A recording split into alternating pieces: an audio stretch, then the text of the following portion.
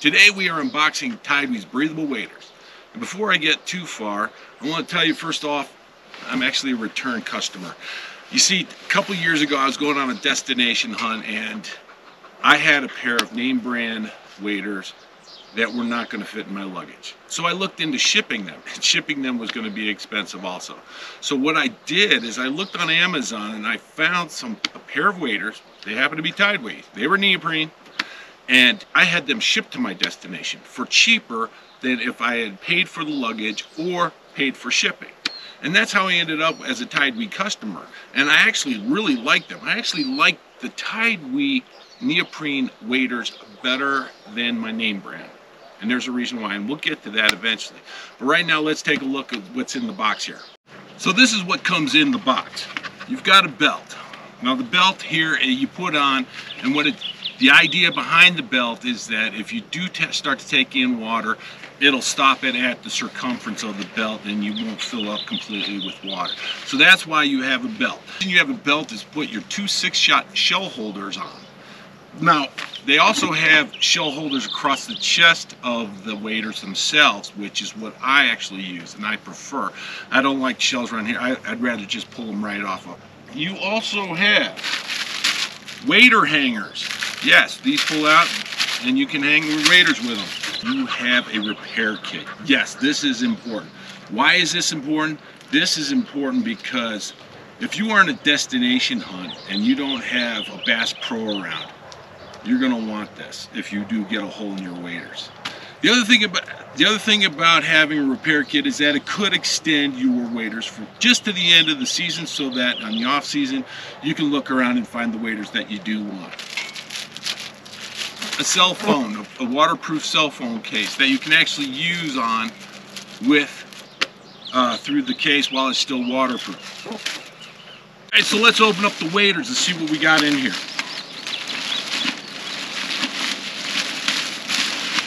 Taking a look, first off you can see we've got Real Max 5 camo pattern, which is pretty standard on most waders. It's a great pattern, it works. Alright, starting from the top down, you got nice adjustable straps, quick releases. These are also important if you do take on water, that all it takes is just one little clip right here, and you can shed them and get out of them and leave as necessary. Going down, you've got D-rings. What do you use the D-rings for? When you throw out your decoy and you got that carabiner, throw that carabiner right here, and now you can pick up your decoys at the end of the hunt also. Let me show you this. There, 1,200 gram insulation right there. That's going to keep you warm. Now, I want to tell you about TideWe. TideWe has a whole line of different types of insulation. You get all the way up to actually heated waders. You will be able to find a pair of waders that's going to fit your environment with TideWe. I know that. Moving on. Inside, you've got this clear plastic thing. Water resistant. I'm not going to soak it in water with my cell phone to test it out, but maybe a wallet, maybe a quick dip in there and then out, type thing. It'll shed water quickly, but it's probably not going to work if you're just submerged in water. Up front here is another water-resistant zipper with a pouch in here. I usually keep a lot of ammo right in here and right here. That's where I keep my ammo. Of course, you've got 1, 2, 3, 4, 5, 6, 7, 8 shells that you can carry up front here. The waders themselves are pretty light, so it's not that bad. Here, check this out. Not many people know this. You've got a loop for your belt right there. All right, you've got cordura on the back side and on the knees and the shins. This is going to work out really well. Going down, you've got a steel shank here in your boot to keep it nice and tight. You've got a nice aggressive tread here on the bottom of your boot so that if you're in mud, hopefully it will stick pretty well. Here's a cool thing. You got a toe kick to kick it off at the end of the day. Who would have thought? That's a pretty nice option there. The boots fit perfect. I'm a size 13. I got a size 13 and they fit just perfect. Here I've got my TideWe breathable waders on, and let me tell you, they are breathable.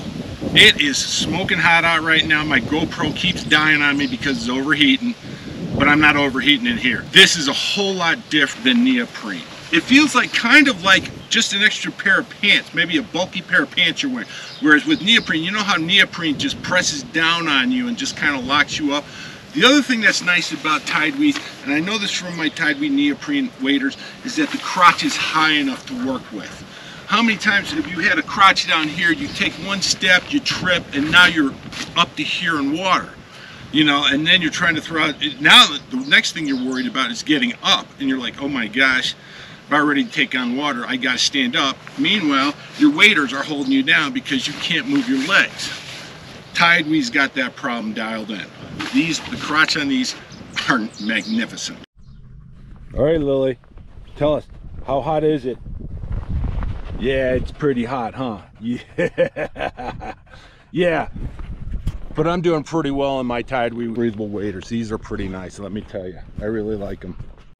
The reason why I'm so big on mobility and overheating is that one of my hunt areas when I go on my destination hunts is a 3-mile walk in. And let me tell you, you walk in for 3 miles in neoprene, throw out decoys, you're a sweaty pig. Now you sit in a blind, a cool breeze comes by, you're freezing.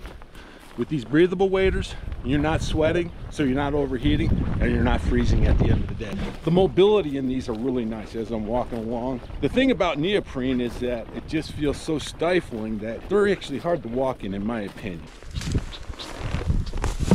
These work. What do you think? What do you think, Lily? Pretty good, huh? These are pretty nice. I gotta tell you, I like these. These are gonna work really well.